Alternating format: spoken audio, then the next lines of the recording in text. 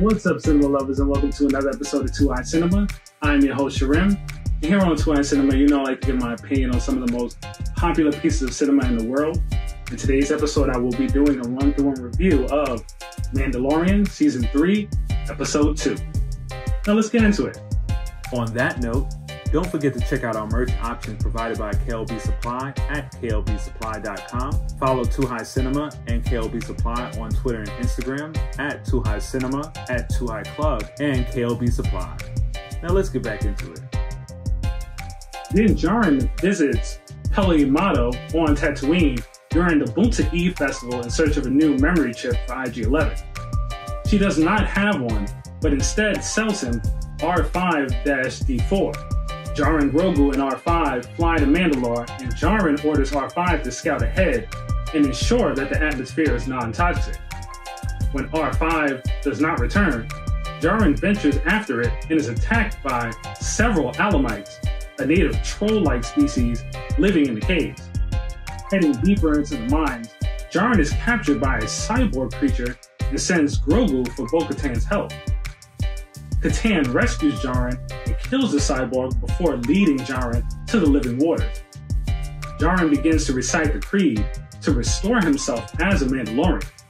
However, a sudden drop-off causes him to sink deep into the water.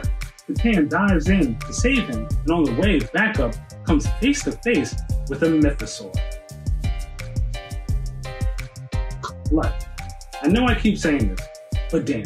The graphics and the cinematography on this show is freaking top notch, yo. It's amazing. We get Mandalore, which even after a planetary apocalypse, still looks like something to behold. Like, it looks beautiful. Like, we get to see some, like, real development with Grogu and the status of the level of his ability to take care of himself. Like that.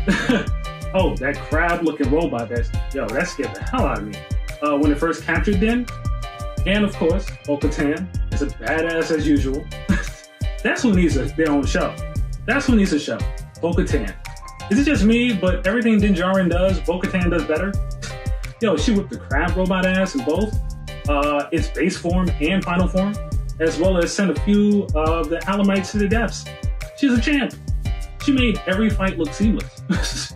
Yo, that whole sequence of Bokatan saving Din was superb. Yo, we get callbacks to Rebels with Bokatan talking about her relationship with like other Jedis. That was dope. Didn't like how they ended the episode though, because it kind of made me, it left me wanting more. I guess that's better than, me wanting more is better than me not getting anything. So, great episode. So now grading. So now for comedy, I'm gonna give dank, drama dank, action dank, horror dank. Thank you again, cinema lovers, for watching this video. Please like, subscribe, and place the notifications bell on all if you want to see more content from us. Comment below to suggest any content. Follow us at KLB Supply, at Too High Cinema, and at Too High Club on all social media platforms for updates. And for now, smoke you later.